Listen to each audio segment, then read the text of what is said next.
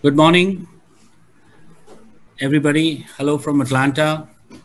On behalf of US India Business Summit and Georgia Tech Global Business Forum, it's my honor and privilege to welcome everybody from Atlanta, from Georgia, from USA, and from India and other countries. I'm co-chair of US India Business Summit. We have been working very closely with Dr. John McIntyre for the last 11 years in hosting US India Business Summit and Georgia Tech Global Business Forum. This is our first year when we are doing this program virtually, and we may encounter some challenges. So please bear with us. It's not easy to transform a live program to go virtual, that too in 2 tracks with 50 plus speakers. Now it's my honor to introduce Dr. John McIntyre, co-chair for Georgia Tech Global Business Forum. Dr. McIntyre. Thank you, Annie. It's a pleasure yet again to be here.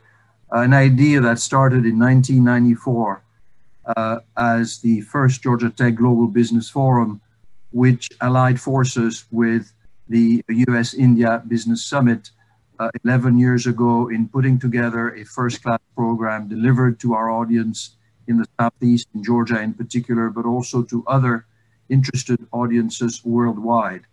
We are powered by virtual means and therefore can reach a much broader audience. We have surveyed extensively previous participants over the last 26 years, and they have told us this year that there are 6 topics of interest, and it's an ambitious agenda we have laid out today, but let me quickly review what we are going to be dealing with in 2 tracks over 2 days. You have the program, please look at it. You have all the connections allowing you to shift from track to track according to your interest. We're first looking at the southeastern region of the United States as an emerging global manufacturing region. I've been in Georgia long enough, and I'm a doctoral graduate of the University of Georgia, the sister institution of Georgia Tech, might I say, to remember the long trek that Georgia has undertaken in the 1970s to become really a global platform in the Southeast region. So this will be a topic of interest addressed. The second one is innovation in the pandemic and post-pandemic period. Clearly, these are the best and these are the worst of times at one and the same time. We have challenges, but we also have the means to overcome these challenges. And part of the message in this conference is precisely this. The third issue we have selected is cybersecurity and infrastructure, ITC infrastructure in particular. The fourth issue, which I think is very important, particularly at this point in time, is the issue of reshoring and nearshoring of global supply chains that were somewhat broken since the beginning of the year. The fifth issue is COVID's digital transformation, which we're all feeling, whether you're in higher education or manufacturing or other areas. And finally, we are very proud to introduce India Goes Global, which provides a unique benchmark to assess how a leapfrogging economic development in India can accelerate modernization and produce job-creating opportunities. So welcome. We look forward to a very challenging and interesting 2 days. Track 1 as a great speaker whom I will be introducing. If you're following track 1 today, I look forward to doing it. Thank you. Thank you, John. Appreciate. Now, we have a pre-recorded message from Dr. Maryam Alavi, Dean of Scheller College of Business. Hi, everyone. I'm Maryam Alavi, Dean of the Scheller College of Business at Georgia Tech. Welcome to the 26th Annual Georgia Tech Global Business Forum and the 11th USA-India Business Summit entitled Global Advanced Industries, Accelerating Local Opportunities. During the next 2 days, you will hear from more than 40 expert speakers on the following 6 themes.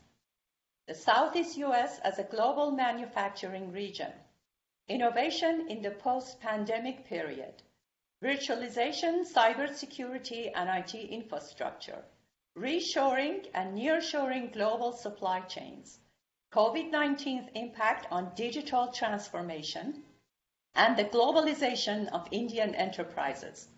I welcome all participants and particularly want to express my appreciation of those of you joining from distant locations around the world.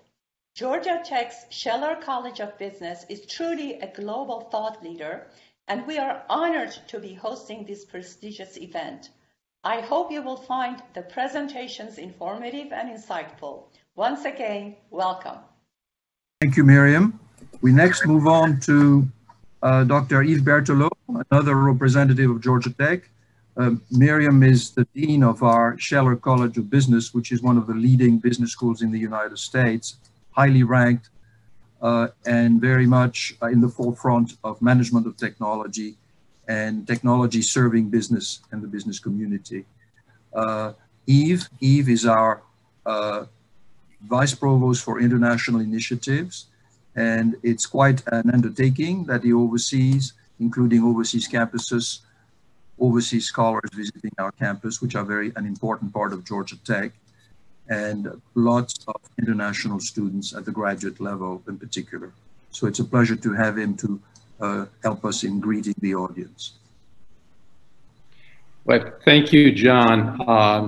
I'm really delighted to welcome all the participants to the 11th US-India Business Summit and the 26th Global Business Forum, quite an achievement.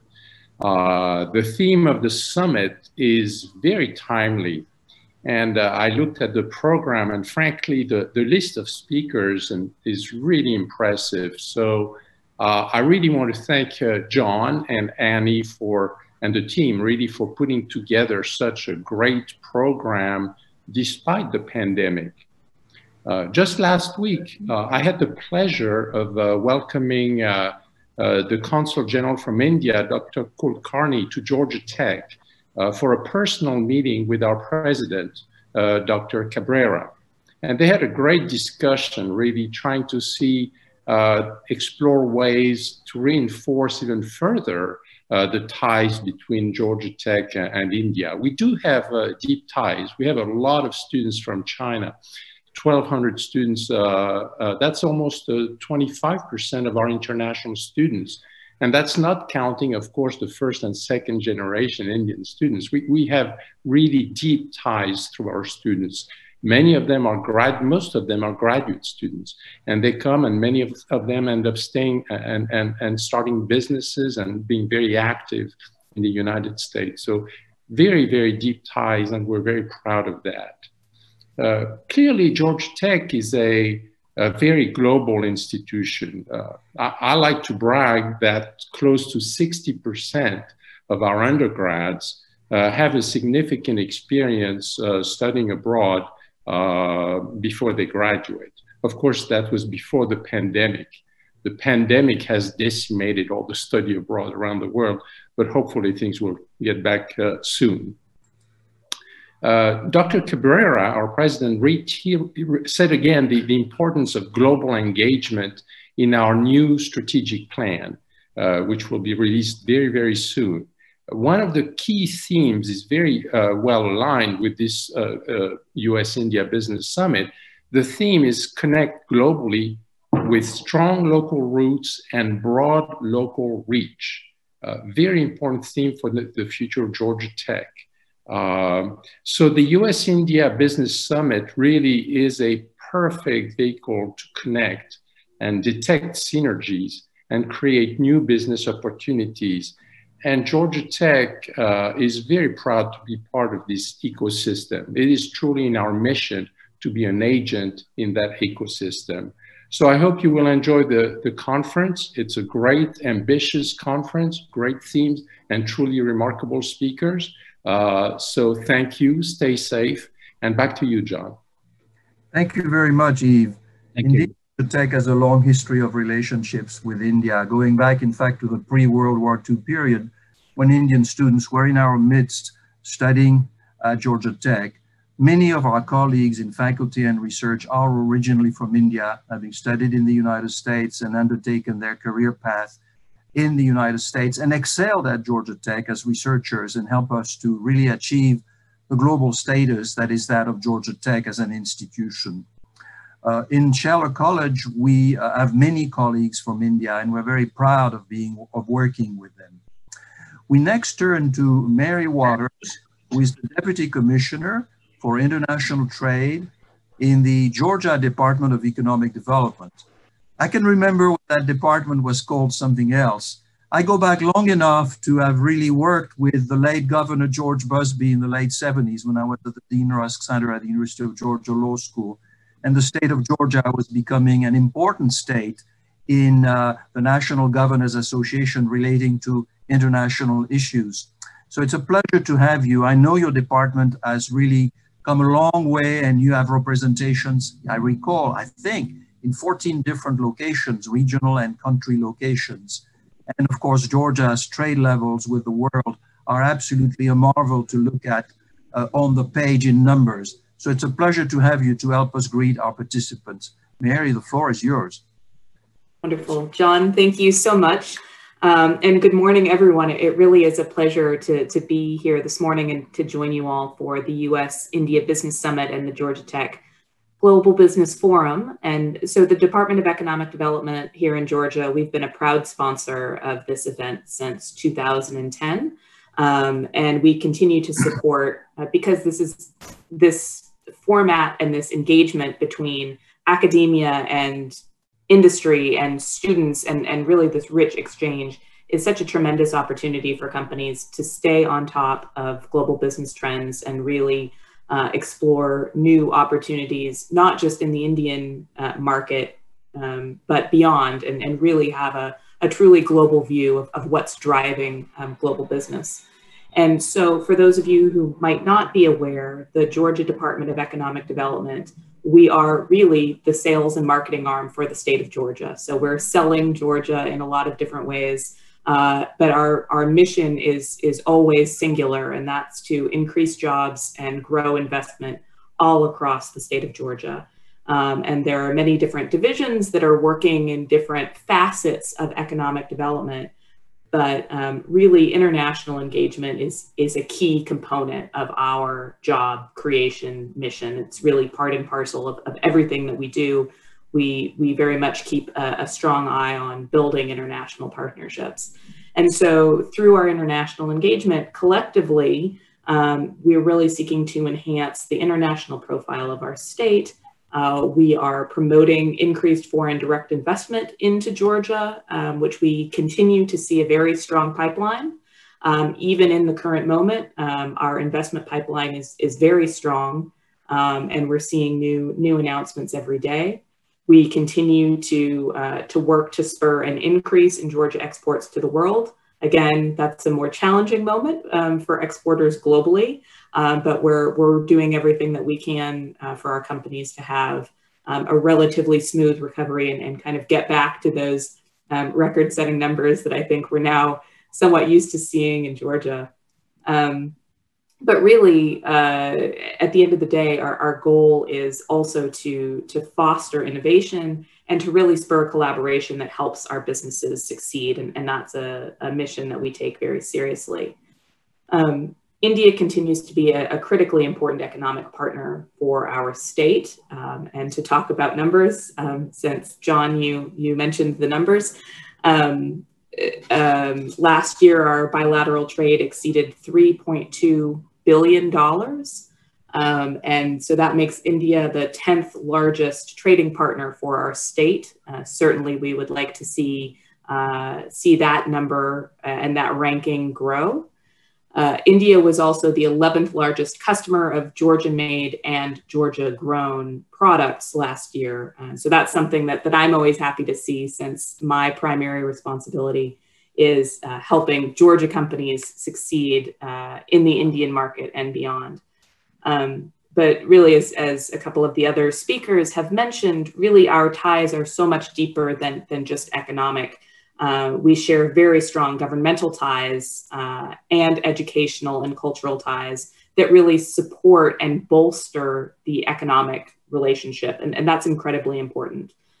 The Consulate General of India in the Southeast is very active here in Georgia. We're very proud of that.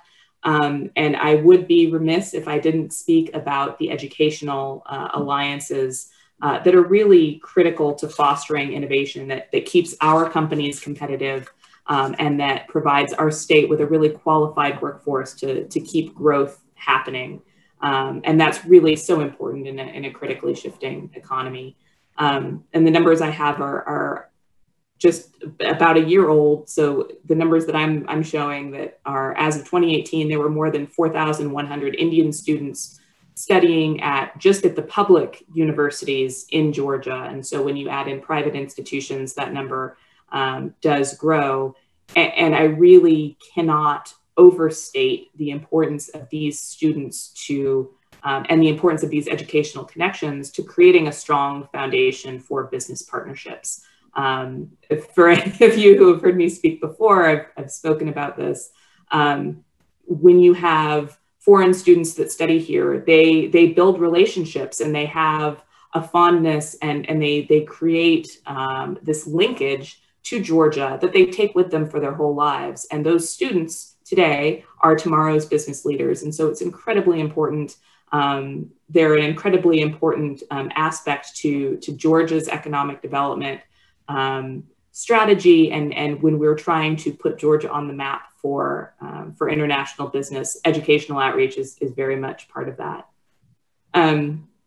I would just say from my vantage point, clearly the pandemic is causing a lot of us to ask questions about how international business will be conducted in the future, what changes, what only changes temporarily, and what is truly disruptive to international business. But that comes with all kinds of implications for the future of global supply chains, again, reshoring and nearshoring initiatives, not just here in the United States, but around the world.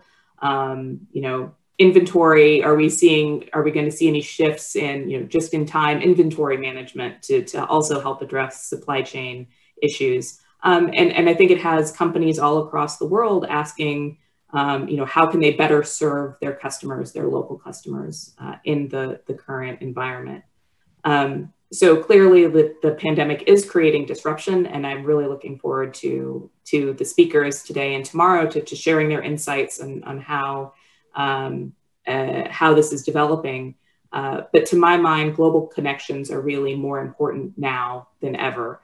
And companies that are able to understand and adapt to these new opportunities in global markets will be better positioned for stronger growth. And so global engagement and international business development and truly understanding the trends and opportunities that shape international markets do help our companies sustain themselves and really position themselves for growth in the years to come. And so with that, I will again just say that the Department of Economic Development is a proud sponsor of this event. We applaud the shift to the virtual format. I'm really looking forward to both tracks over 2 days, and just want to thank the organizers for, again, reaching out to us and for a very successful conference. Thank you. Thank you, Mary. We appreciate the support of the Georgia Department of Economic Development. We have worked with you for a long time, not only this particular medium forum, but also Georgia Tech feeds you quite a few students as well as potential employees in helping Georgia's objectives of really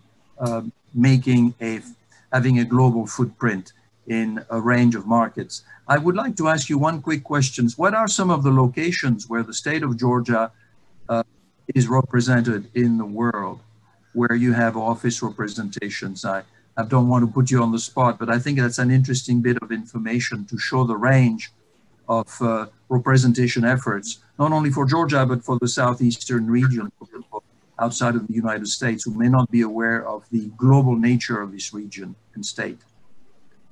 Thank you, John. Yes, so you were very close. The state actually has representation in 12 markets across the world.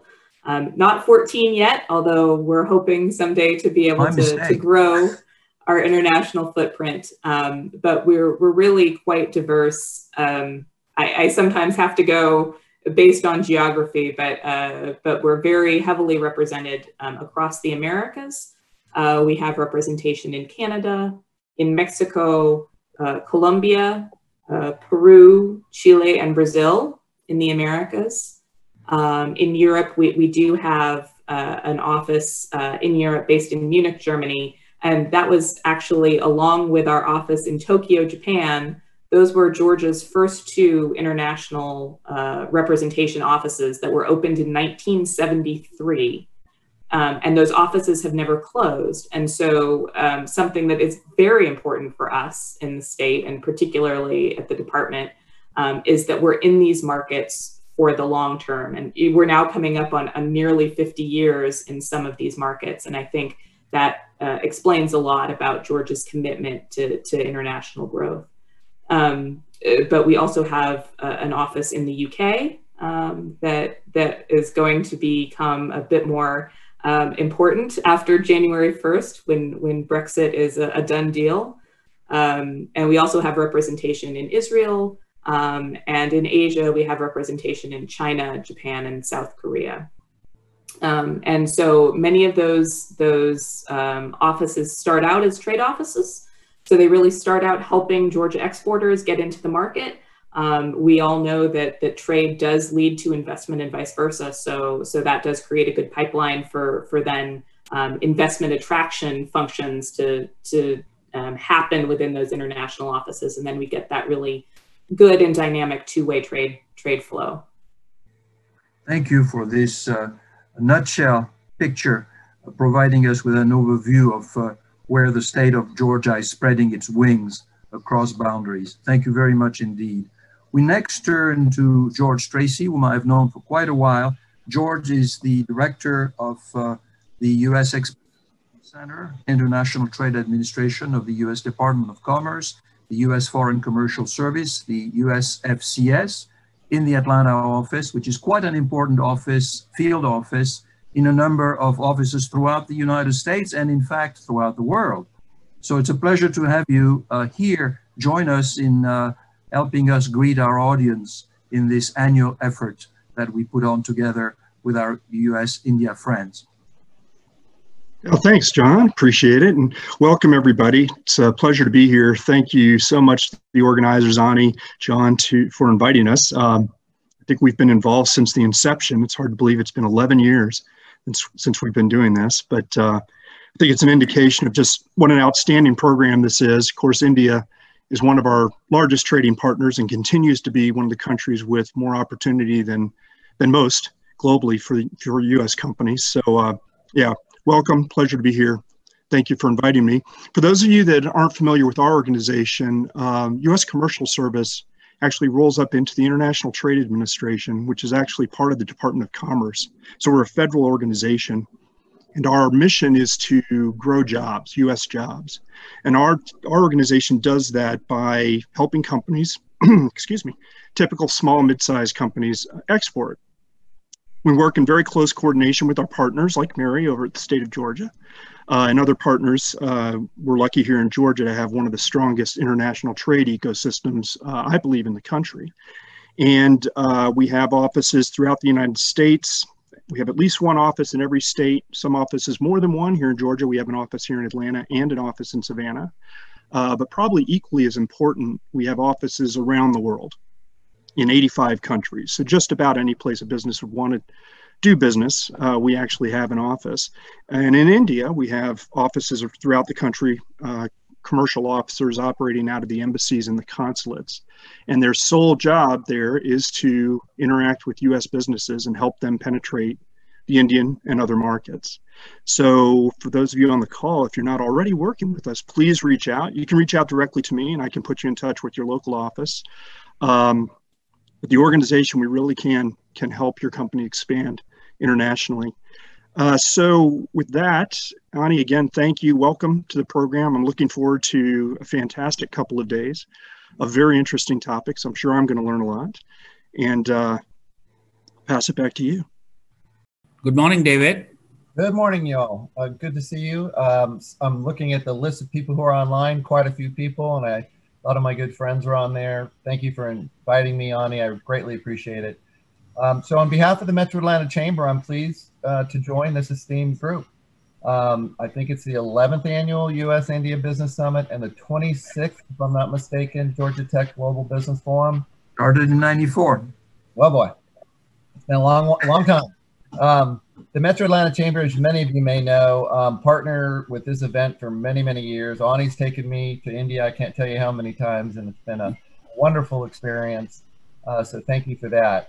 We're one of the oldest chambers in the nation. A lot of people may not know that. We date back to 1859. And the Metro Atlanta Chamber represents the business community of 29 county metropolitan regions. So when we say Atlanta, we mean really a large swath of Georgia, 29 counties. We work with the state and local governments, academic interests, the consulate corps, trade offices, and a wide range of organizations, as you could imagine, individuals, to grow Atlanta. And in fact, that's our hashtag. So it was created by our communications team. If you're interested in, agnostic, materials, our communications team developed a branding toolbox. Doesn't say the chamber, has no name on it, just some great imagery and good content. It's on our website to check it out if that's something of interest to you. I happen to lead the Economic Development Division, which consists of Global Commerce team, which is led by John Woodward and Michael Tyson Jones, focusing on cross-border trade and investment. And then we have an ecosystem team, which really builds the clusters that are here and creates clusters that are true roots, meaning they started here. And that's led by Grant Wainscott.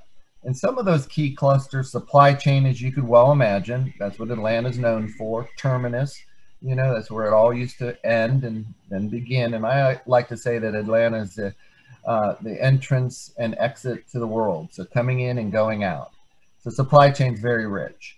FinTech, as many of you know, we have about 70% of every transaction, shaking of the hands, call it. I've got the routing number, you have the account number. So when that actual financial transaction starts and concludes, it comes to Atlanta.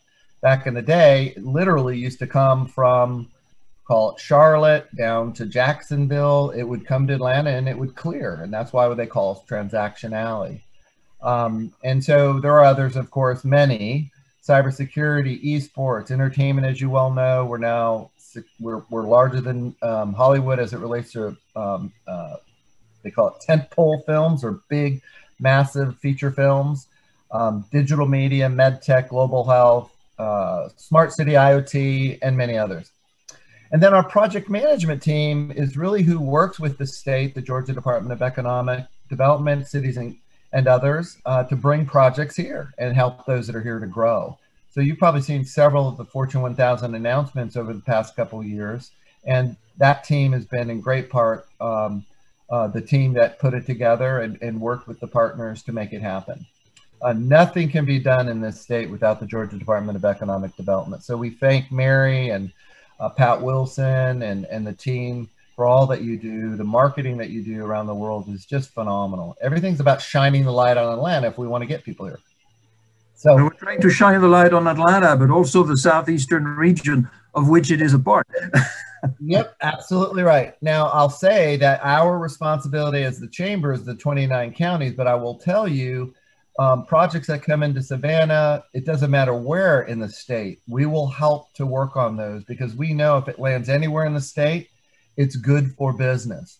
And with our esteemed board of directors, and you could well imagine who they are, but they are all the major corporations. We leverage the relationships that they have to help build those international awareness tactics and strategies, because you think about the organizations, Coca-Cola is a perfect example, they're everywhere in the world.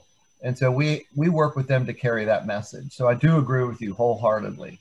And that's also something that Mary and Pat Wilson would make sure that I say. So thank you for bringing that out. But one area that really does help is the public policy division. We work very diligently on the Georgia business climate and infrastructure.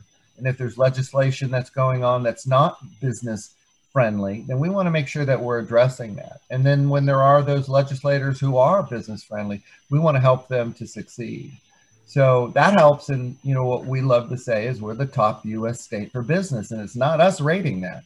That is the independent third-party organization that we look to, as the site selectors look to find out where's the best place to do business. And it ends up being Atlanta in some cases. In one area. It was 6 years in a row, and then another one in 7 years in a row, and nobody's ever got close to that. I think Dallas got 4 in a row one time, and North Carolina got 4 or 5 in a row, but nobody's got as many as we have. And it really has to do with a lot of the things that we're going to hear today. So, and then I guess I'll end with this, you know, even though we're virtual, the content and the speakers and the lineup as usual is awesome.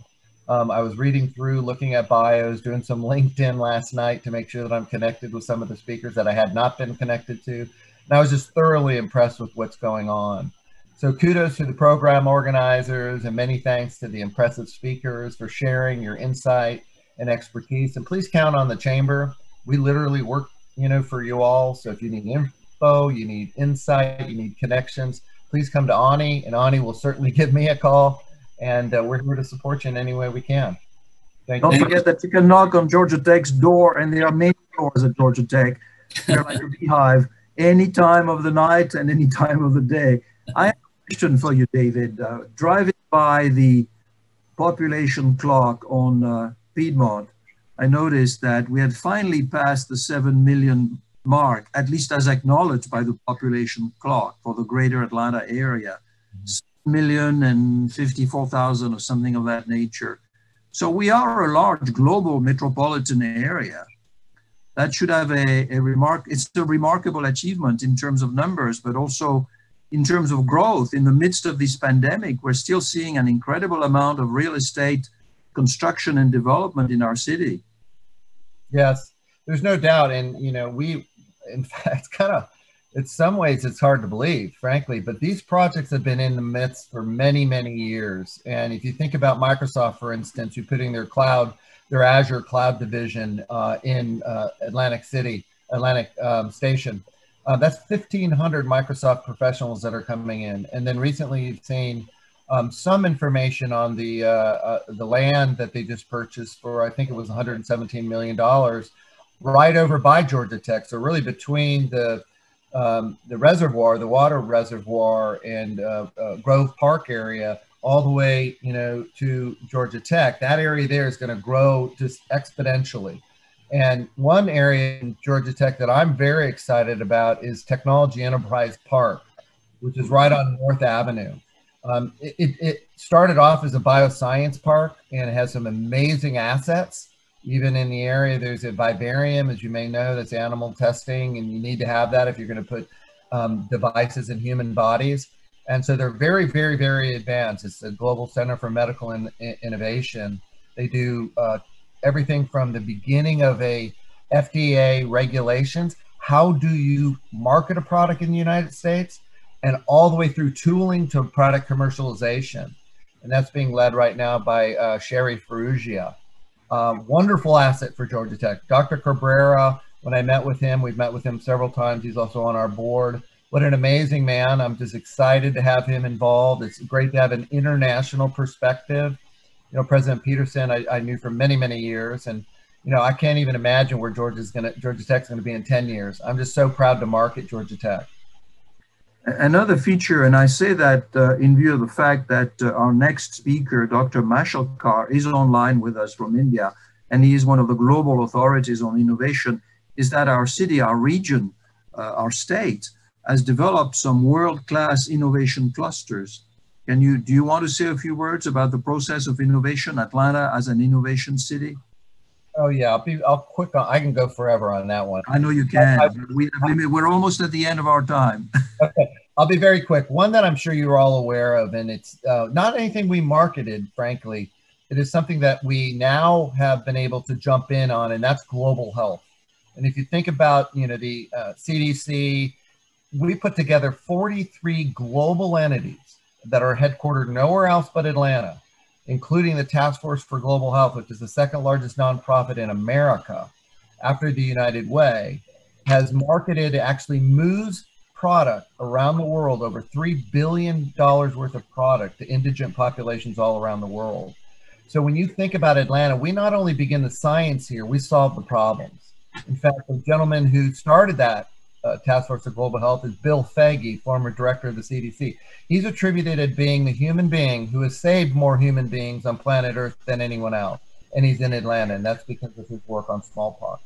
So if you're looking at innovation, particularly as it relates to global health, Atlanta is the place. And I'll just leave one website and then I'll end. It's www.globalhealth, the letter C, 3.org. And it stands for Global Health Crisis Coordination Center, which is a joint venture with the CDC Foundation and the organization that we founded a couple years ago. Thank you so much, David. Thank you, David. Of the other presenters this morning to kick us off. Annie, I'm turning it back to you before I introduce our track one speaker. Yes. First of all, thank you, David. I really appreciate your remarks, and we ought to have you in our program next time to talk about innovation in Atlanta. You know, that's a good segue from this thing, you know. I want to ask Mary and George a question about, Mary, you mentioned that India business with Georgia is 11th as a state. 10th overall when you look at bilateral trade, so imports and exports. Just looking as a Georgia export market, it's 11th, yes. Right, sure. So as this is US-India Business Summit, what do you think we, folks like myself, can do to promote business with trade and commerce with Georgia? You know, how do we bring it to number 8, number 5? I mean, trade numbers grow on each other, right? And trade always tends to be a more of a lagging indicator than a leading indicator.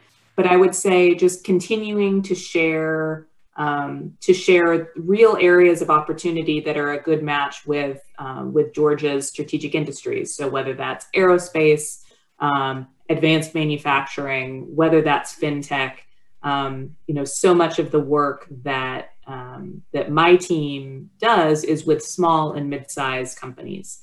And so for those companies, half the battle for us is making sure that we get to the right company with the right market that's truly a fit for the level of dedication that they have to exporting, getting to the companies with the right message at the right time. And so education is really key, and just continuing to share information about what kind of sectors are opening up, the economic reforms in India, and really drawing a direct line to what that means for small business here in Georgia to find the right partners and to actually be able to do business in India.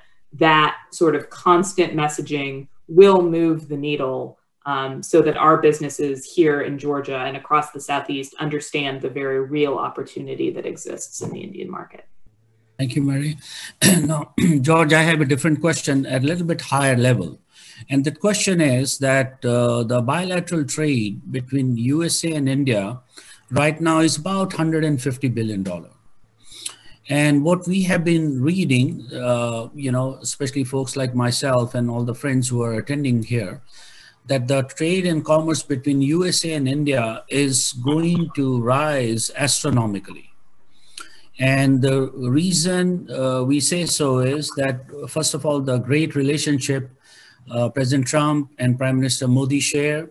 That's one of the factors of that. President Trump was in India in February. And the second thing is that we have about 4 million plus folks like myself, Indian Americans, NRIs, are big sort of change agents in that direction. And also because of geopolitical reasons, especially in defense and other areas, the relationship between US and India at the highest level is increasing tremendously, especially with formation of Quad, where USA and India have joined Australia and Japan to have defense forces as well as strategic activities going on. What do you envisage coming down the pipe for our attendees to note that this relationship may go up to $500 billion in less than 5 years or so? Yeah, well, I think, for one thing, I think a lot of what we need to and are trying to do and improve on is enablement, right? There's all this opportunity out there, and organizations like mine and Mary and others are trying to make sure that we're enabling companies to take advantage of these opportunities, both from an import and export perspective and foreign direct investment perspective and so on. So in terms of, you know, taking it to the next level, I think one of the big advantages India has is that there's just this enormous willingness to trade, right? I mean, they want to do business with the United States. Exporting always has its complications, but there's this willingness to make sure that the process works, that the opportunities are there, that the people and mechanisms and so on are in place to help enable companies to take advantage of the opportunities. You were mentioning the big increase in improvement in political ties and all of that. I think all of that's going to lead to just an enormous increase. I mean, it's a very friendly place for U.S. companies to be doing business. Thank you, George. Well, now that gives me real pleasure to say that we have successfully concluded our session 1. I want to thank my partner, Dr. McIntyre from Georgia Tech Cyber, Georgia Tech, Dr. Yves Berthelot, Mary Waters from State of Georgia, George Tracy from U.S. Department of Commerce, and David Hartnett from Metro Atlanta Chamber of Commerce. Thank you.